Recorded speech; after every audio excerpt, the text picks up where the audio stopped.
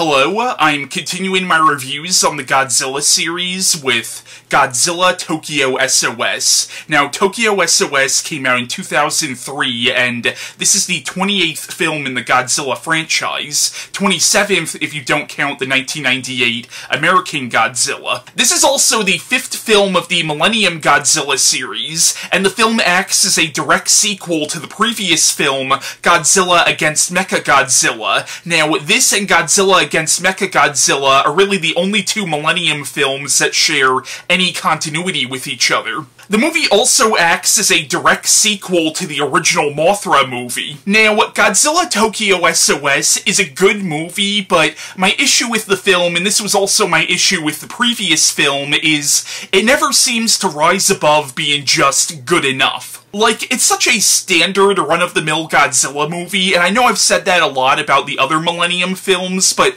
honestly that's my biggest issue with the Millennium series, is a lot of these movies are good, but ultimately kind of forgettable. Now, the plot of Godzilla Tokyo S.O.S. is it picks up where the previous film left off. Now, in the previous film, the Japanese government built a robot version of Godzilla from the bones of the original Godzilla, dubbed Kiryu, or Mechagodzilla. But in this movie, Mothra and her twin fairies, the Shobijin, show up, and they warn that by removing Godzilla's bones from the sea, mankind has disturbed a spiritual balance. And they warn that if the Japanese government does not return the bones of the original Godzilla to the sea, then Mothra will declare war on mankind. So now the Japanese government is kind of between a rock and a hard place, where if they get rid of Kiryu, they get rid of their only defense against this new Godzilla who has shown up, but the Shobijin insist that Mothra will defend Japan from Godzilla, but they're not sure if they can trust Mothra.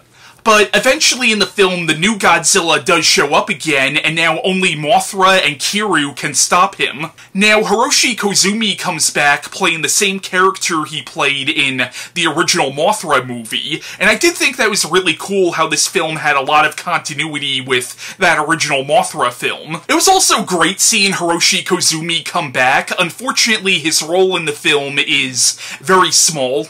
Now, his nephew Yushi is basically the main human protagonist of the film. He is one of the mechanics on Kiryu, who seems to develop a special bond with Kiryu. Now, he's played by Noboru Kaneko, who does a good job in the film with what he's given, but unfortunately the character of Yushi is kind of a bland protagonist, and is also kind of a dick. Akira Nakao comes back playing the same character he played in the previous film. Yumiko Shaku comes back briefly as the character of Akane, who was the main human protagonist of the previous film, and it honestly made me wish she was in the movie more, because she was a much better protagonist than the main character of this movie. Now, the monster battles in the film are cool, but the ending is taken directly from the original Mothra vs. Godzilla. But honestly, the character who steals this movie is Kiryu. Despite being a robot, he very much is a character in this movie. Now, in the previous film, they kind of hinted that Kiryu could potentially have a soul, but in this movie, they kind of confirm that, where